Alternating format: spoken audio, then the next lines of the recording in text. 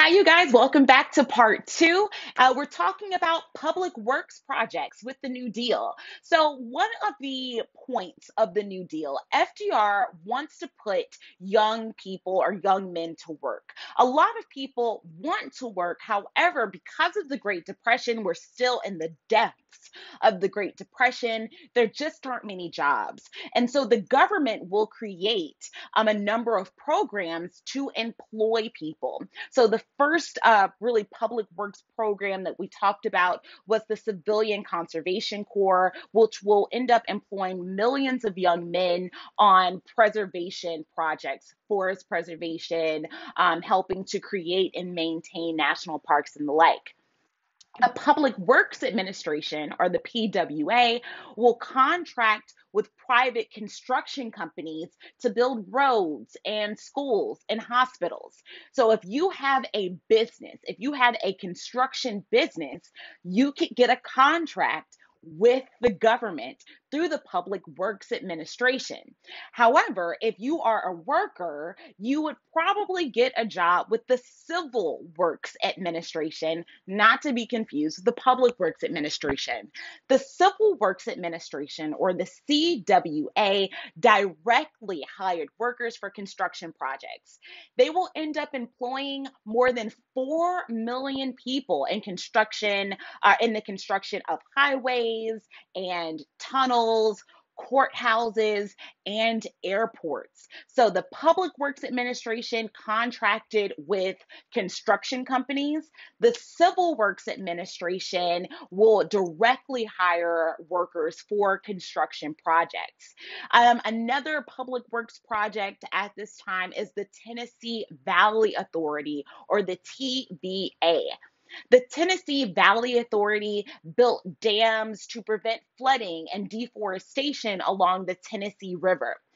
This dam will also provide electricity. It will provide cheap electricity to be able to power homes and factories in a region that will cover 7 states. Okay, now while he's putting these public works programs together, it's not like he's being met without criticism. No, there is a lot of criticism of the New Deal. One of those criticisms, I would say the main criticism of the New Deal and a lot of these public works projects, is that a lot of people feared that the New Deal was creating a class of Americans that would permanently be dependent upon government jobs. However, it was pretty necessary. People want to work, but there are no jobs. And so he sees the need for jobs, and he will create those jobs. And these projects will help to make America more, I would say, more secure. It will give us better highways, better hospitals, better schools, and better national parks through these public works projects. So let's continue with the New Deal and agriculture. So, with the New Deal and agriculture, we have the development of the Agricultural Adjustment Act. Okay, the Agricultural Adjustment Act, or the AAA. The AAA starts kind of with a little popularity, but it will fall out of favor because it doesn't help. Um, I would say it doesn't help every segment of society, and you'll see why in a moment. So, the AAA, or the Agricultural Adjustment Act, authorized the government to raise farm prices by setting production quotas for major crops, and by essentially paying farmers to plant less, create more of a demand, keep the prices kind of high, plant fewer crops. So it did succeed in raising farm prices and thus raising farm incomes. Now, the main beneficiaries of the AAA were property owning farmers. It didn't really do anything to help tenant farmers or sharecroppers. And that's the main criticism of the AAA. Essentially, I would say one criticism is that a lot of crops were already in fields, and so a lot of farmers were paid to destroy these crops. And that draws a lot of criticism because you're destroying crops in a time of widespread hunger. So that's one criticism of the Agricultural Adjustment Act. You are destroying crops in a time of widespread hunger. And so that is seen as very problematic. The other problem is that at this time, nearly 40% of African Americans gained their living as farmers.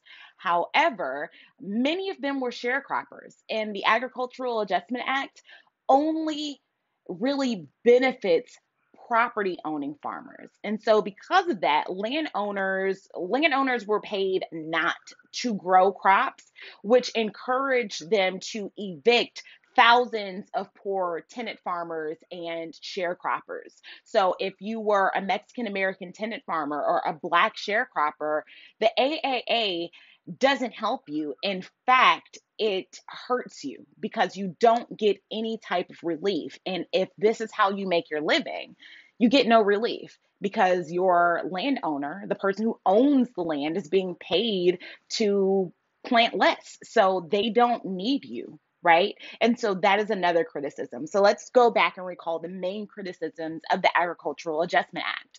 One is that crops are being destroyed at this time, and these crops that were already in fields that are being destroyed at a time of widespread hunger. So it draws tons of criticism. And the other criticism is that it only helps the property owning segment of the population. If you're a tenant farmer or a sharecropper, the AAA does very little to help you. It actually encouraged landowners to evict these people. Now, as if times weren't bad enough, also during this time of the Great Depression, if you live in middle America, especially like southern, no, it's still middle America, if you live, sorry for that, if you live in middle America, things go from bad to worse. From about 1935 to about 1940, the middle of the nation will experience a natural catastrophe known as the Dust Bowl. So, first, what is the Dust Bowl? The Dust Bowl was a period of time where there is unusually dry weather in America's heartland. It is the century's most severe drought. And now, why was there a Dust Bowl? What causes this Dust Bowl? Well, at this time, a lot of farmers don't have a lot of the technical farming know-how that we have today. And so a lot of this mechanized agriculture, when we go through the period of like the market revolution and the industrial revolution, the second industrial revolution, and we have the creation of a lot of these mechanized tools. The problem with this is that these mechanized tools will pulverize the topsoil. When it pulverizes this topsoil, a lot of the native grasses that naturally prevent the erosion of the soil are also destroyed. So, with every season, the soil is getting weaker and weaker, it's getting less nutrient dense. And so when that happens, your topsoil that is usually nutrient dense, coupled with this unusually dry weather, your soil is now simply sand. Okay, so again, the Dust Bowl was a period of unusually dry weather in America's heartland and is seen as the century's most severe drought, and it's caused by mechanized agriculture. Okay, now where was the Dust Bowl? Where did this Dust Bowl take place? It actually takes place on, I would say, a pretty large piece of land. It's in middle America. So, Texas, Colorado, areas of Oklahoma, as well as Kansas, are devastated by the Dust Bowl. And what was the impact of the Dust Bowl? So, remember, this is a time where the number of farms and farmers have declined. If you're not helped out by the Agricultural Agricultural Adjustment Act, you're really in a bad place. It's during the Great Depression. And so this will have a pretty devastating impact on farmers in middle America. More than 1 million farmers will be displaced, and it will essentially worsen the Depression's impact on rural America. If you've heard of the book, the classic book by John Steinbeck called The Grapes of Wrath, The Grapes of Wrath is actually based on the Dust Bowl.